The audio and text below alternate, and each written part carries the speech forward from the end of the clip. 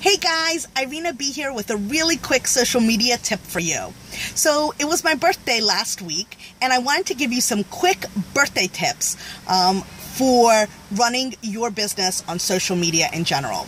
So first and foremost, make sure that you send a happy birthday to everybody.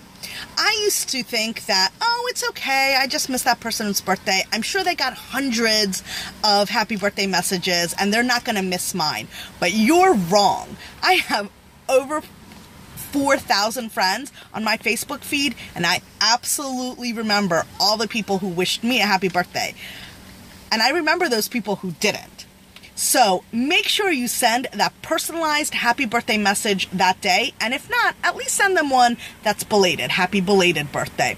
It's so easy to do that. You should be doing that every morning while you're in the bathroom or laying in bed at night, whatever it is. And also utilize that birthday sticker option. It's so cute and sends your birthday message apart by making it a little bit more personalized. So that birthday sticker or a special birthday graphic, even personalizing it by using that person's name really sets your message apart. The second thing I want to say is make sure that if you are running a direct sales business, that you are sending a special coupon or discount to each person individually by private message. You don't want to put it on their Facebook page, but a private message is great.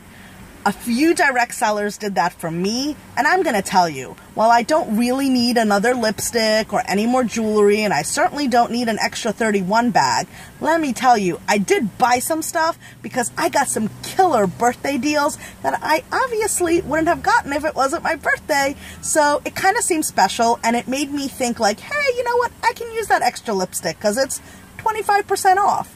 So some people made some extra money because they took that extra time to send me a coupon.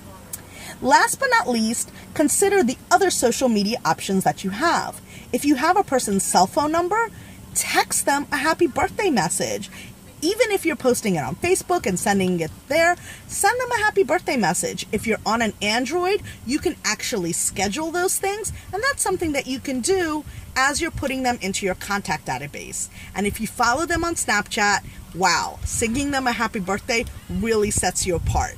So even though you're a direct seller, you want to connect with them. You want to be their friend, and you want to really get to know them personally. So send them a personalized happy birthday message on Snapchat. Makes you completely stand out and makes people realize that you're not just there to sell them products, you're also there to be there to celebrate with them for their happy occasions and possibly for their sad ones as well. So I hope that helps you guys run a better direct sales business through social media. If you have any questions, make sure to comment below and don't forget to subscribe to my channel. Bye!